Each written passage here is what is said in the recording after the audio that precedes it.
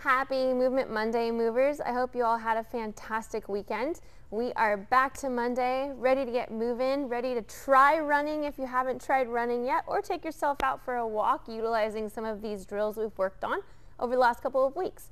If you know me, you know one of my all-time favorite exercises is the dead bug.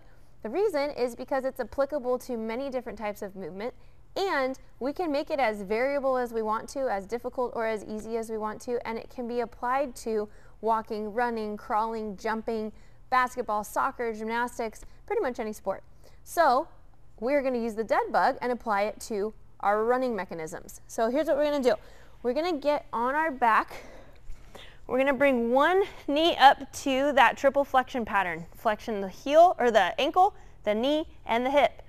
The other leg is an extension because remember, this flexion drives this extension.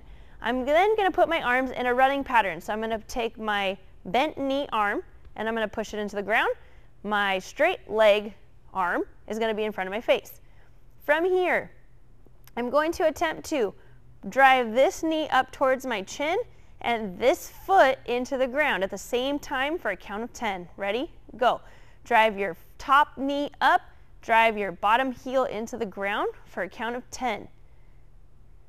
After 10, you're going to rest and go into it again. Top knee up towards the face, bottom heel into the ground, and you're driving it as hard as you can. You're trying to get that flexion in the front leg.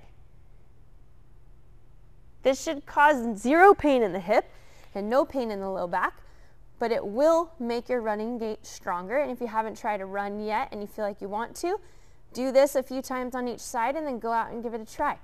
I hope you guys enjoy the drill. If you have any questions, you can find me on Instagram or website, drjendc.com. I hope you guys have a wonderful week.